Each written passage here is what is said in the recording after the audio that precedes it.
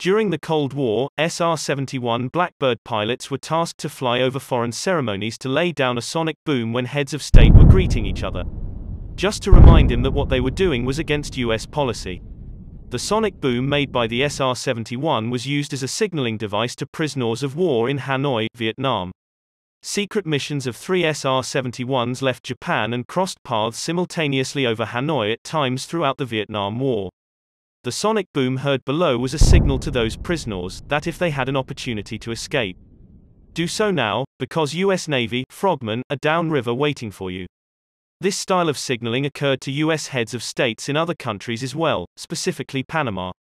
It was a signal to get out.